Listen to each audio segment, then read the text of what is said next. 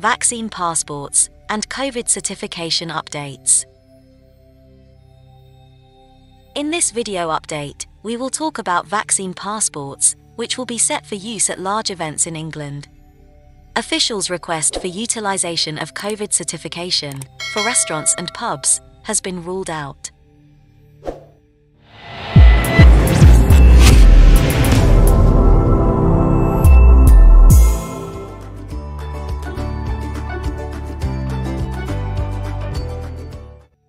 Domestic vaccination passports are planned to be launched for mass events in England this summer, according to UK government officials, briefed on the dialogues. Under the discussed plans, proof of vaccine certification, saved on the NHS app, may be utilised for events of more than 1,000 people, after the UK enters the next and final phase of its roadmap out of lockdown, on the 21st of June 2021, when locations, for example, nightclubs, are planned to be reopened. There has been some doubts on whether a domestic vaccine passport scheme would be approved in England, with some disagreeing they would prove exclusionary to the young and minority groups. Others have interrogated whether they have a clear public health value. Those in favour of the scheme note that the pass will allow evidence of the latest negative COVID-19 test or previous infection from the COVID-19 virus as substitutes to vaccination, avoiding biasness.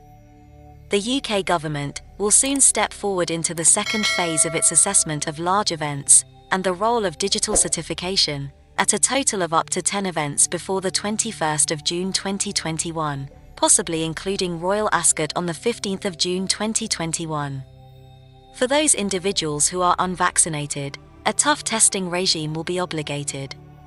An official announcement on Phase 2 of the trials is anticipated next week, which will include a combination of measures, for example music and sports. A government insider stated that the Phase 2 trials will be greater and improved. "We desire to get crowds back safely, in greater numbers." A senior Whitehall dignitary said, "The first phase of the trials has gone extremely well, and it's almost guaranteed that vaccine certification will be obligated for large events." The official added that passports for restaurant and pubs have been ruled out.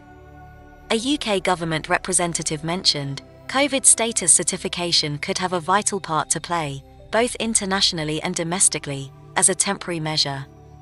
It may possibly play a role in opening up higher-risk settings safely, and would take into account a recent negative test, vaccination, or natural immunity. However, one government insider concerned with the scheme implied that utilisation of passports may be extended if the UK undergoes from a third coronavirus wave later in 2021. It may be that certification has a part to play in other places to stop closures in the autumn or winter if there's an immense surge. From this week, the digital passport has been utilised to allow international travel, with people in England able to log into the NHS mobile app and access a portal with their COVID-19 vaccine status. In the meantime, Public Health England's latest nationwide survey of COVID-19 mentioned that eruptions of COVID-19 had risen 59% in a week, although the national level of the disease decreased.